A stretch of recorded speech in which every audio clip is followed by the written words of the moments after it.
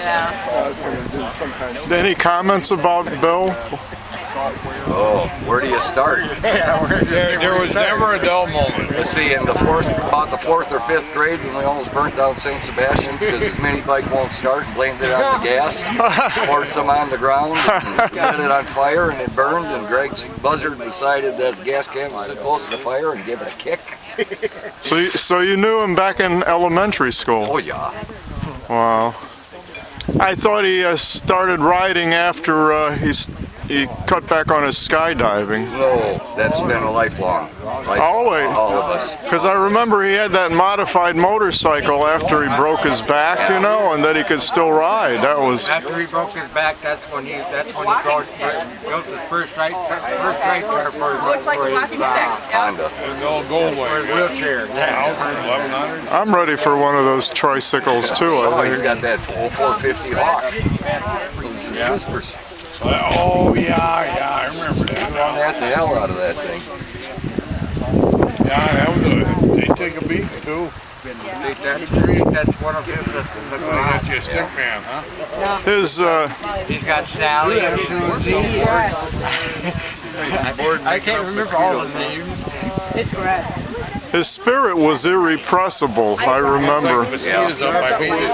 I used to skydive with him, and it was just something else. I mean, I'm going to miss him.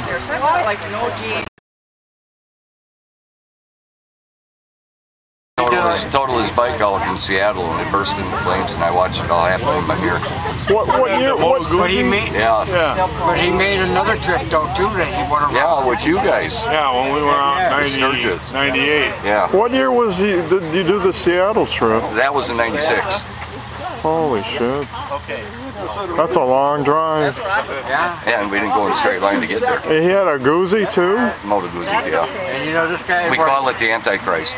And you know this guy when he got out of the hospital from a real bad heart attack that he had. The first day he got out of the hospital, he was working on his bike because he had foot surgery. Yeah. Wow. Well, after his first surgery, he was back ice racing, what, 3 weeks later? Ice racing? Yeah. You mean with those studded tires? Yeah. Holy smokes. I'll never forget that. Them guys got tangled up in corner 3. And he got took right off the bike, right in the chest of the sidecar tire. He cleared the snowbank, and the lake was just like glass. He just bounced all the way across the damn lake. That's the secret of ice racing. You don't spend all of your energy in one You hardly ever get hurt while you're racing. Yeah. You get hurt worse standing alongside the bike, falling straight down. You lose all your energy in one spot. Oh my God. Ice fishing after I started getting into a habit where every time I'd go out ice fishing and I'd, you know, the holes and stuff, I'd be just not paying attention. Step into one. And you're all the way up to here in ice cold water, and I'm like, that's not fun. And you can't get your boot back through the hole, so you got to reach down there and take your boot off and pull it up through the hole. That's why I don't like people with 10-inch augers. Yep. Don't like it. That's just enough to break your leg when you step in it. Yeah, not easy to break your hip too, for that matter. Oh, jeez. I took a bunch of That was always our theory of ice racing. The faster you go, the less it hurts. Yep. Angle. Now, when you go into the turn, do you screw it open? You know, like the flat. Yeah, same as the flat trackers. Yep. Lean forward enough for the front tire to stick. Drift it. Wow. Talk and roll. Unless you just put a CR250 engine in your MR250 frame and the geometry was a little wrong, and you spend all your time in the change-up of the corner spinning around in circles and going boom. This elbow was really sore that next day. That's all I could think about when I started all sorts of plans. You need to go faster. I needed to go faster.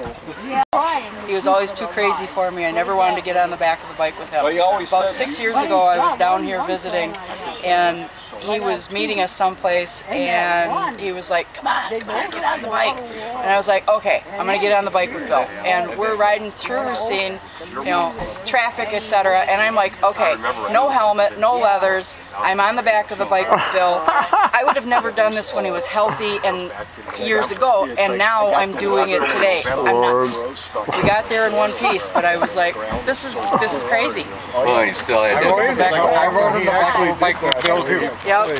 Yeah, he had to give me a ride to go pick up my car. I Yep. do most of my flowers. Oh, that year we went to your place over to the county fair. That's a scary ride. Bill, when does you're riding John with jump Bill. on with Bill?